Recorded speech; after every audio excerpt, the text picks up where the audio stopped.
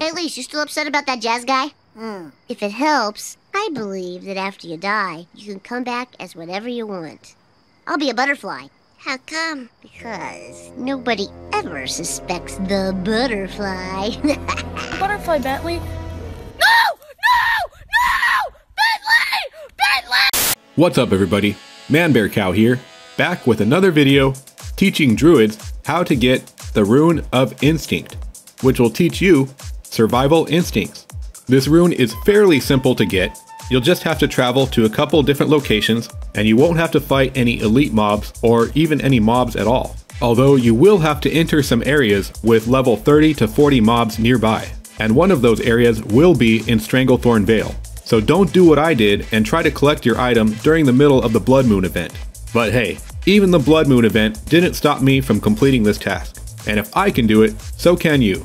And the first thing you're going to want to do is head to Swamp of Sorrows. And this is an area that you may not have been to yet. If you are an Alliance Druid, your path will be fairly straightforward. You will head to Darkshire in Duskwood and just follow the trail east, following the trail through Deadwind Pass. If you are a Horde Druid, you will start at Gromgol Village in Stranglethorn Vale. You will follow the main trail north out of Stranglethorn Vale and into Duskwood. Then you will have to find your way east, making a detour around Darkshire. Continue east through Deadwind Pass until we reach Swamp of Sorrows. As you enter Swamp of Sorrows, follow the trail as it curves north and then continues east. At the fork in the road, you will take the southernmost road. Continue following this road east, keeping an eye out on the north side of the road for an undead character named Amaryllis Webb. So you've met my little menagerie. They are my unlife's work. I've spent countless hours studying them, their anatomy, their diets, even their social rituals. I must say though, there's nothing like the thrill of finding new specimens. I used to delight in scrounging for them through all manner of muck and grime, but I rarely get the opportunity these days. In that sense, my little brood is both a blessing and a curse. Because they require so much attention, I cannot travel beyond the swamp. Well, I could help you find new specimens. Fancy yourself an entomologist, do you? If you're serious, I can rent you some equipment for a few silver. A small price to pay for the thrill of the hunt. Purchase an entomology starter kit from Amaryllis Webb for 50 silver. Inside the starter kit, you will find a field guide and a bug catching net. I mean, what would a role-playing game be without a bug-catching net? The field guide will give you some information, but the bug-catching net is really what you need, and I put the bug-catching net on my taskbar for easy access. Now, we will need to catch some bugs. Butterfly, Bentley. Bentley! Aw, poor butterfly. But you never know. That butterfly could have been up to something deviant. Perhaps Bentley saved the world, and we are all in his little doggy debt. The butterfly would be the perfect accomplice. Because after all, nobody ever suspects the butterfly. I didn't burn down the school, it was the butterfly, I tell you. The butterfly! He's crazy, boys. Get the taser. That Bentley isn't savage, he's a gosh darn hero. So now we will travel the world of Warcraft, catching bugs. 3 of them to be exact. You can catch them in any order, but I'll show you the order that I caught them in. Oh, but before we do that, you'll want to continue following the road east until you reach Stonard. That's for you Horde characters. Stonard is a small Horde settlement where you can find a flight path, and you'll want to pick up this flight path so you can return here easily when you need to turn the quest in. So grab that flight path and then make your way to Desolace. Smack dab in the middle of the Desolace, we will find a Kodo graveyard. Within the Kodo graveyard, you can find little critters known as Flesh Picker. Well, that sounds lovely. While avoiding the mobs in the area, throw your bug catching net on a Flesh Picker. You will immediately receive a Flesh Picker specimen in your inventory. 1 down, 2 to go. Oh, and while you're in the area of the Kodo graveyard, you might want to do yourself a favor and pick up a quest that will help you collect another rune. Head to the northwest section of the Kodo graveyard and you will find a small plateau. On the small plateau, you will find an extinguished campfire. Right-click the extinguished campfire to pick up the quest Highway Robbery.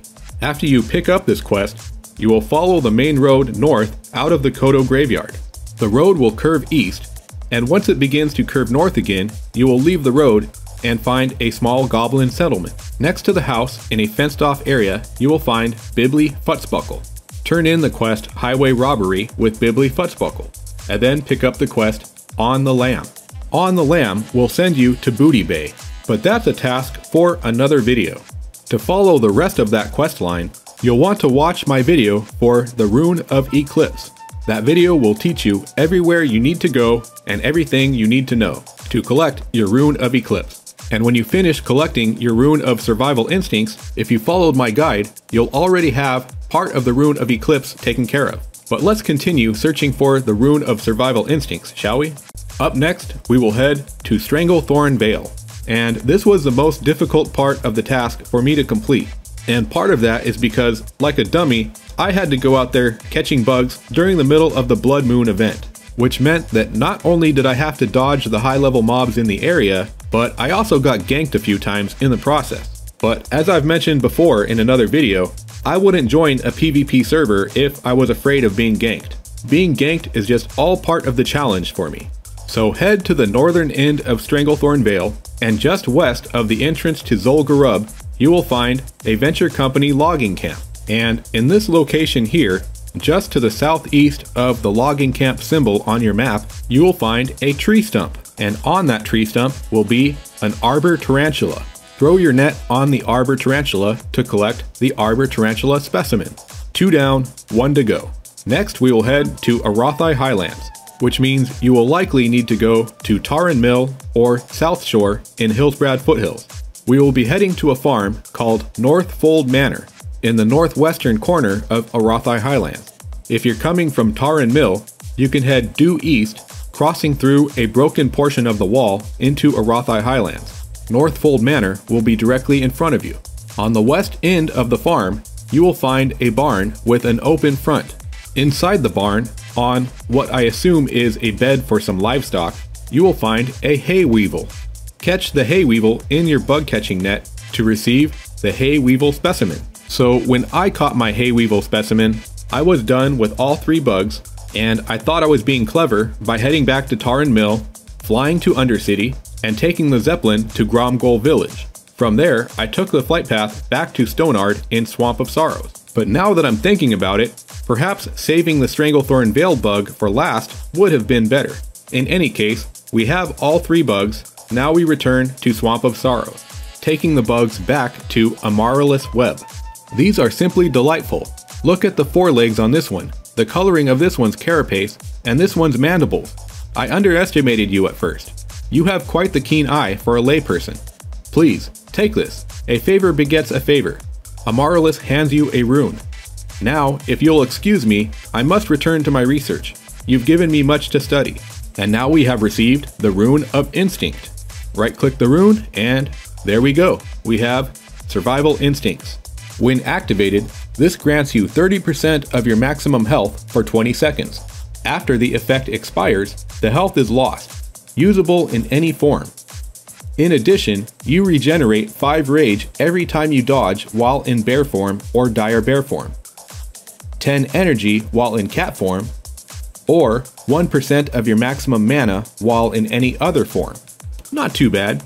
I don't know if I'm going to use this one over Dream State unless I plan on going feral, but right now I'm really enjoying being a boomkin.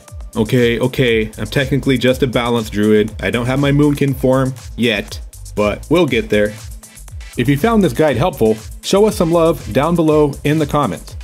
And you might want to consider joining the channel with a monthly membership.